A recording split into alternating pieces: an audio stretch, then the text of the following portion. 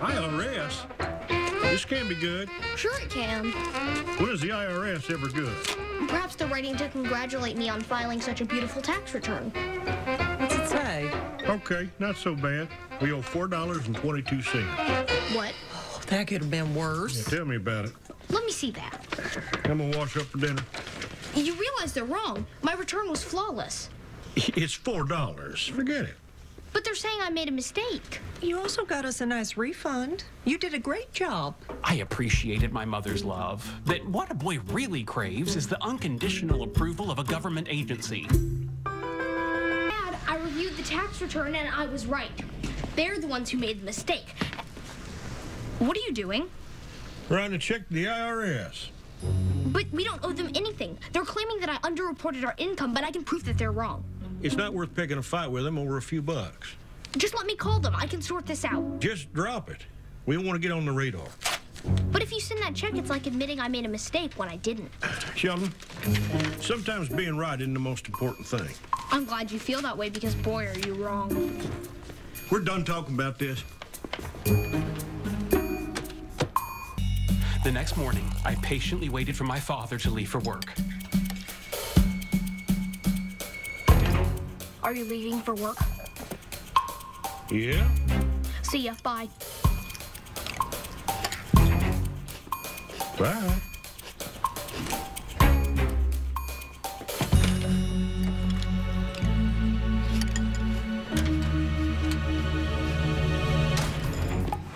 I leapt into action. My heart was pounding.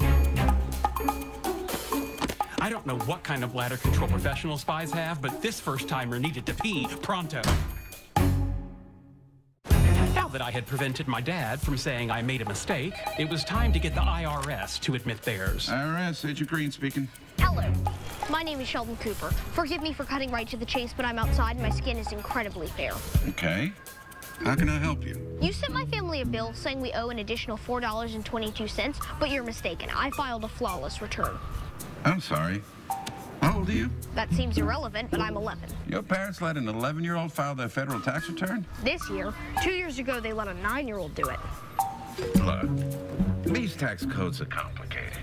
If you only made a $4 mistake, that's pretty impressive. I didn't make a mistake at all. You did. Is that so? Yes. But don't feel bad. These tax codes are complicated. Mm-hmm. Okay, I've got your file right here, and, looks like you underreported your income. Actually, if you check under charitable donations, you'll notice that the money we made at the garage sale did not count as taxable income because we donated it to the church. Well, I'll have a look into that.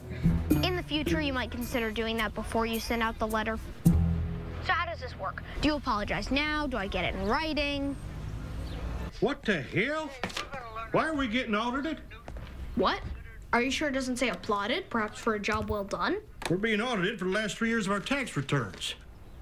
I don't get it. I mailed in that check a week ago. About that, I can explain. Sheldon? I just needed some time to prove there were no errors in my work. What did you do? I took the check before Mom mailed it.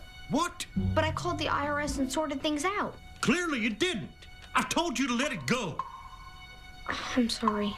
This could end up costing us a fortune. I can fix it. No. I'm gonna hire an accountant and have him handle it right. But I want to help. You've helped enough. Go to your room. Yes, sir.